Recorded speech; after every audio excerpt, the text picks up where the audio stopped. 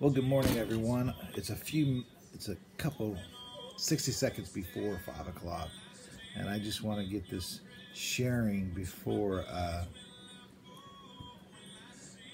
5 o'clock so I don't interrupt our time of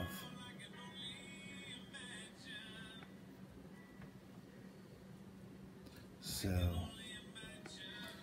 what an awesome morning. It was funny the other day. Someone told me they couldn't hear me on Facebook. I asked them if they turn up the volume of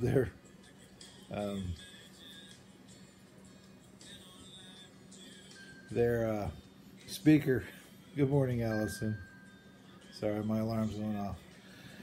So I hope you can hear me, but it's good morning. We had a great discussion on Colossians 1 last night, just talking about interesting stuff. Yesterday we had great time in jail church. I hope you had a great day yesterday. Today we're dealing with 1 Chronicles 29, verse 13. It's a great time to end this week's of devotions, and tomorrow's my day off. So here's this week's 1 Chronicles 29:13. It says, "Now our God, we give you thanks and praise your glorious name." So we know that next week is Thanksgiving, but here's the deal. I read an article, was it yesterday or Tuesday, about that every day should be like Thanksgiving. We should literally give Thanksgiving.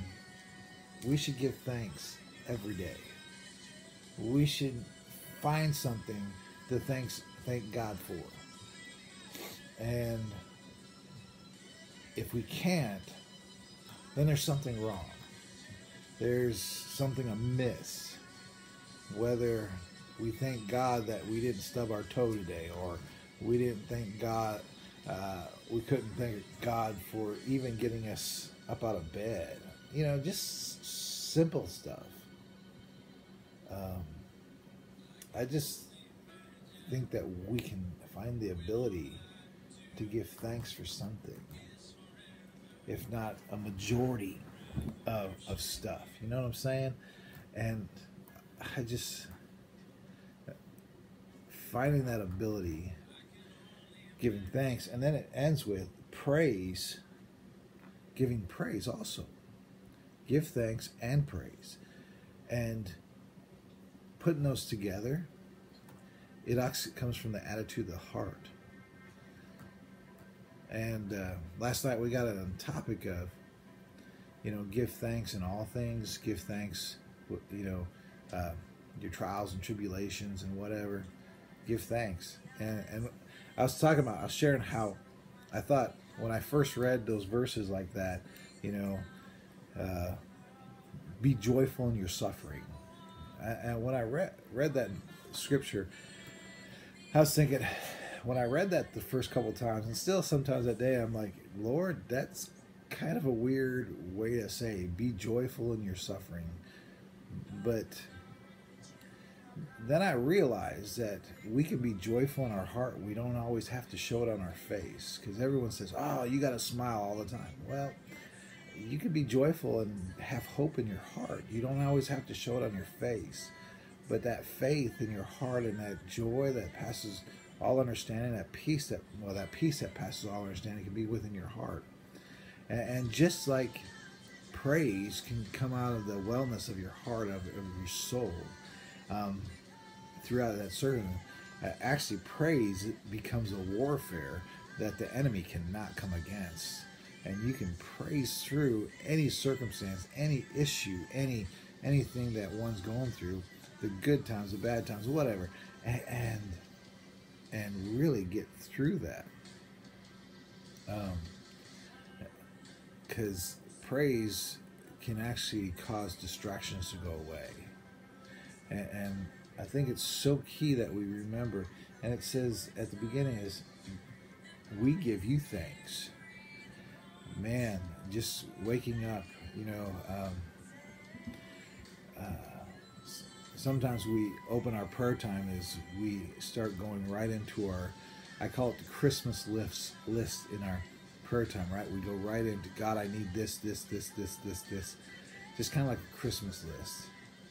Instead of, we should open up with giving thanks to God in those times, in that moments of, we have the opportunity to praise the Lord and to honor Him in the beginning. And then, that moment of this is God, can you meet those needs? Begin with thanksgiving and saying, God, I thank you, I praise you, I honor you, I worship you, I give you all praise. And then get to those needs. Start out with praise, start out with worship, start out with that moment that your whole main focus is not coming with needs. Come with the attitude, I'm going to praise you first, and then walk into your needs. That's something that that is a difficult practice to turn it, go into, but it's just a thought this morning. As I was reading this morning, it says, now, our God, we give you thanks. It's almost like, hey, I just had a thought. Maybe we should give you thanks and praise your glorious name. It's almost like, now we're going to do that. Now that you got us through this, now we're going to show up and do this for you. Actually, we should have been doing that all the time. It's just an amazing thought. So, anyways, on this day, the 15th, which for our family, which it means 15 days till Abby gets back in the States, which we're counting down now. So it's 1 month. So I'm pretty excited about that. So here's the verse. Get out your notebook. Write out this verse. 1 Chronicles 29:13. It says, now our God, we give you thanks and praise your glorious name. Write that verse out. Put an O, observe it. A, apply it to your life. P, pray. Well, a couple prayer requests. We need to pray for the unspokens that we have. And if you have a prayer request, go ahead. If it's public, go ahead and put it in the comment area underneath. If it's private, go ahead and message me. If you're watching this on YouTube or the website, go ahead and email me at b1agks@gmail.com, and I'll be glad to add those to our prayer request list. Literally just believing God to meet every need. So, and then I just like to close and pray for those unspokens, and pray for Abby as well and her team over there in Panama. And so just believe in God for great things. So let's pray. Lord, I thank you so much for this morning. I pray that you bless every person that watches now and watch later. I pray that you give them an awesome day. I pray that, Lord, that we have the opportunity to be a blessing to somebody today. I pray for those two unspokens, Lord God. You know exactly what they are. Lord, they're both individuals that need healing. Lord, I pray that you just touch them, Lord God, that you just minister by your Holy Spirit. Lord, I also pray for Abby. Lord, I pray that, Lord, that you continue to protect her and help her to do great exploits for you, Lord. I pray that you just touch her, Lord. I pray that you use her team, Lord God, in Panama, Lord God, to reach out to those that are there, Lord. And I thank you, Lord Jesus, that you call her there. I pray that you continue to protect her, Lord God. I pray for today, and I pray for Sunday, Lord God, Sunday services, Lord God, that, Lord, that you just move by your power and by your Holy Spirit, Lord God. May we learn new things from your word. Lord, we thank you for the opportunity. Lord, we honor you and we praise you, Lord, in your name. Amen. Have a blessed day, guys. Love you. Hope to see you Sunday service, 10:30, corner of 9th and Yuba here in Burlington, Kansas. If I don't see you on Sunday, I'll see you next Monday. God bless you. Love you guys.